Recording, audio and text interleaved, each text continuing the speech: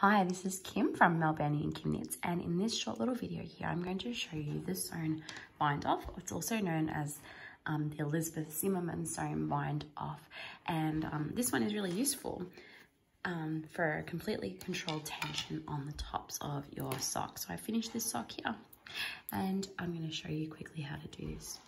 So what you want is just sort of mildly stretch out your cuff to about, what it would be if it was off the needles.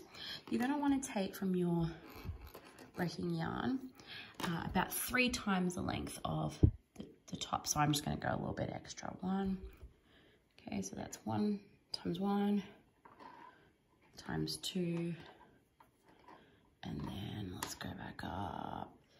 That's roughly times 3. Better have too much than not enough. Okie dokie. Chop that off.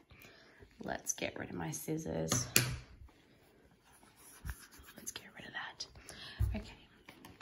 So what you're going to want to do is pop your tail end onto your needle, and this one's going to be a really nice, simple one. It works up really quickly. So pop your working stitches onto your needle, and we want to bring our yarn to the front because we're going to be doing a purl. So what we're going to do is we're going to purl through the first 2 stitches on the yarn, okay, and then we go back through the first stitch only here and slide it off knitwise and pull that yarn through. There's 1 stitch bound off.